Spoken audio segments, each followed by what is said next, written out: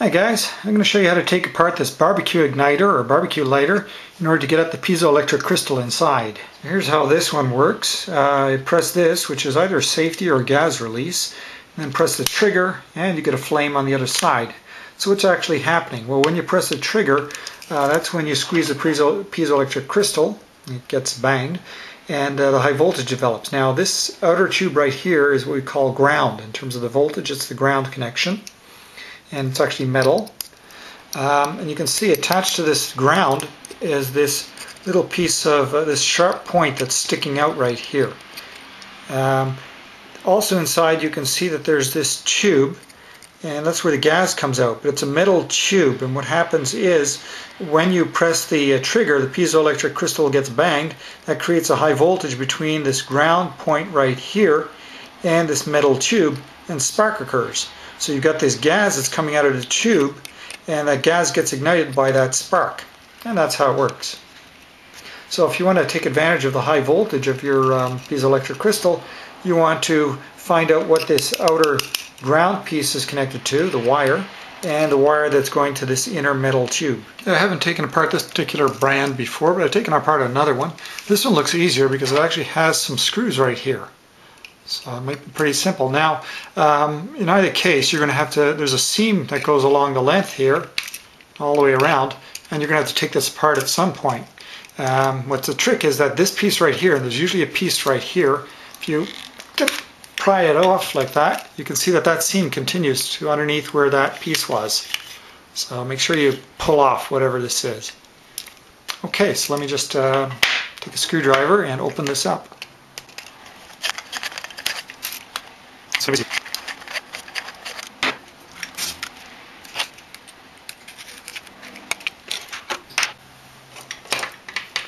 we go. You can see there's a yellow wire here, and there's a tube. And I'm guessing, well, I'm not guessing, I'm pretty sure, that yellow wire is the high voltage for the for the tube that's inside here, the inner piece, the inner electrode. And this plastic tube right here is for the gas to flow. So far so good. The ground connection doesn't seem to really be any. This is just a metal tube and it's isolated from everything else in this case. Interesting. Usually there's two wires, or there was in the last one I did. Okay, before going any further, I want to take off the gas tank here so it's safe. And that's easy. This one's an easy one to take apart, guys. Okay, I just want to check something. Since there's no ground connection,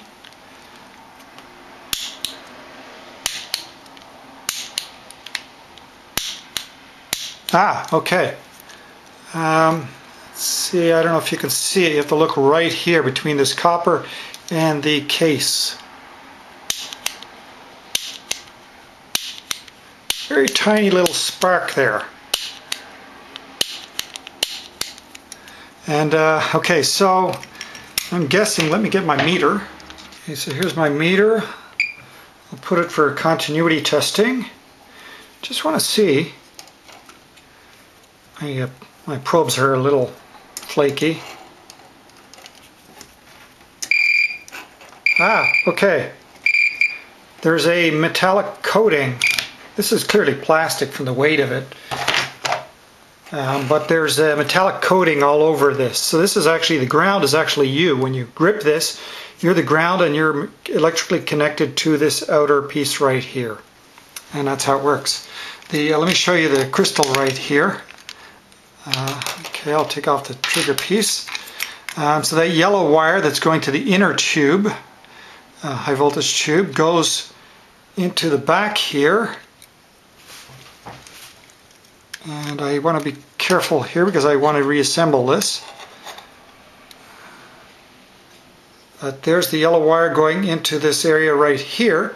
And what happens is the crystal here, I guess, is a cylindrical one. The yellow wire goes to one end, and then there's a copper cap on the other end of the crystal right here.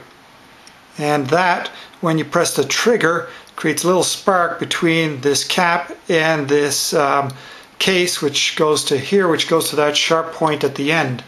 And that's your other polarity for your high voltage. Yeah, a closer view right here. You can't actually see the crystal because this one's embedded inside the cylinder right here.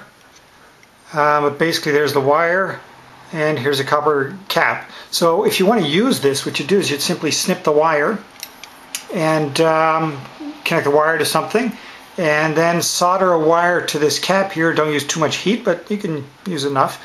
And so you'd have one wire off this end, you'd have this wire, and that's your high voltage across those two wires. And you still got the part here for making the high voltage. So you just press that. And when you do, you have the high voltage across the two ends. So let me just reassemble this.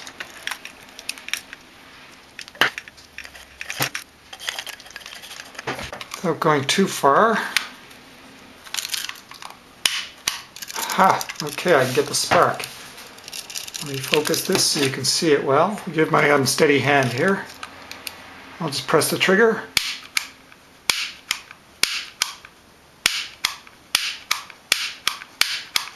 There we go. It's looking for the brand. I don't see anything. Here we go. Everyday Essentials Chrome Lighter. Here's a crystal I took out of a different piezoelectric igniter a while back.